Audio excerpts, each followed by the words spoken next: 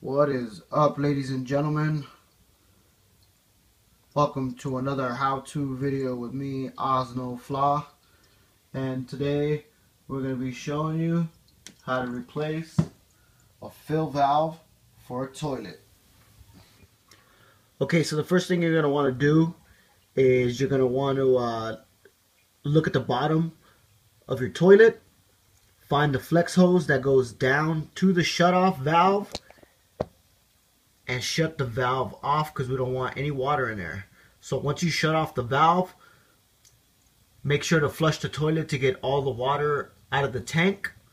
Once you get the water out of the tank, then we can start dismantling the bottom of the fill valve.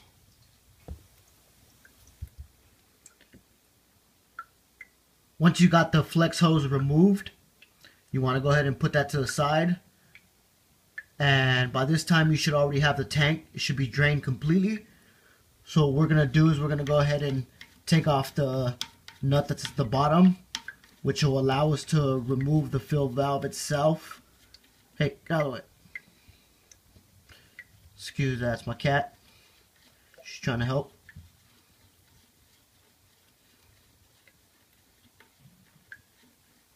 So once you remove this, we can go ahead and remove the fill valve.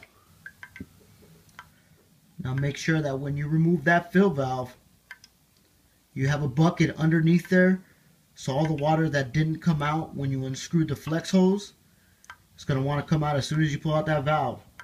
So make sure to have a bucket on there to catch the water. If not, you're going to have water all over the place.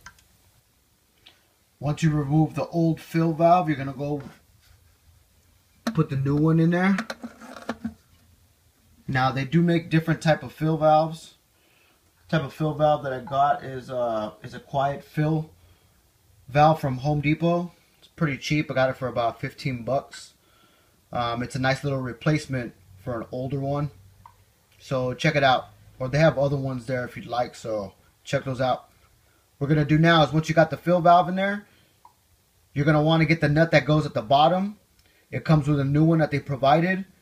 Just make sure to put that on there and hand tighten it, okay? You don't want to over tighten it, because if you over tighten it, you could strip the threads and then you are SOL. Once you got the fill valve in the tank and you got it nice and secured, like I said, make sure it's hand tight because you don't want to strip it, but you want it tight enough to where it's not going to leak. Once you got that done,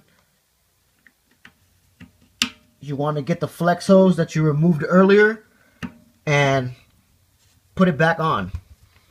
Now make sure that it's not kinked, and make sure that it goes on there straight, because you don't want to strip the threads, because if you strip the threads then you're going to have to buy a new valve, and that's going to really suck. So make sure it's going on there straight and it's not stripping it.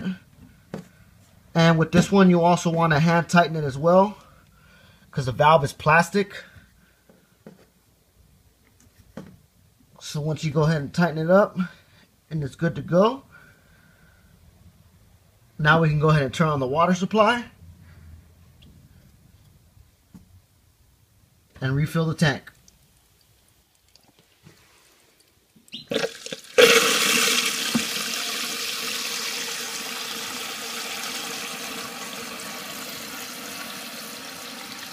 Alrighty, as you can tell, the tank is filling. So we'll go ahead and let it fill up.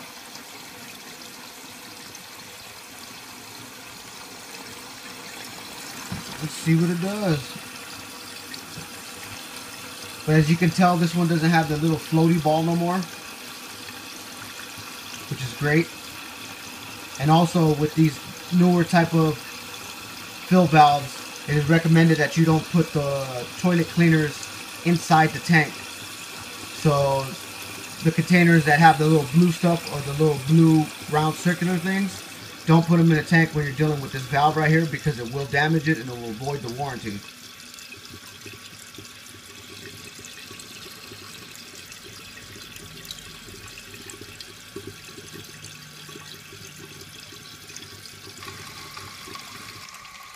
So all we're doing now is just waiting for the tank to fill up, just to make sure that there's no leaks there's no water escaping through the flapper. The flapper would be that pink thing at the bottom that opens up when you flush the toilet.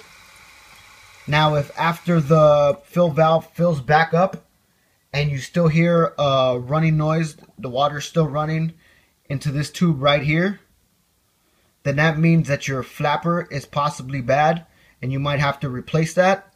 If not, just take it off, clean it up a little bit, put it back on there to see if that'll fix the problem. If not, then you definitely need to get a new flapper. Other than that, you are good to go. So I'd like to thank you guys for tuning into the video today.